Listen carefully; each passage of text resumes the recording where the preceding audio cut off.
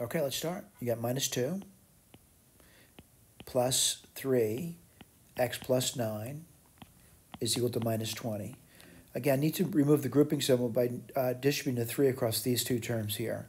You get minus 2 plus 3x plus 27 equals minus 20. I'm going to still simplify the left-hand side because there's two terms I can add together. That's going to be 3x plus 25. Again, 27 minus 2 is 25, and that equals minus 20. I would subtract 25 from both sides, and you would get 3x is minus 45.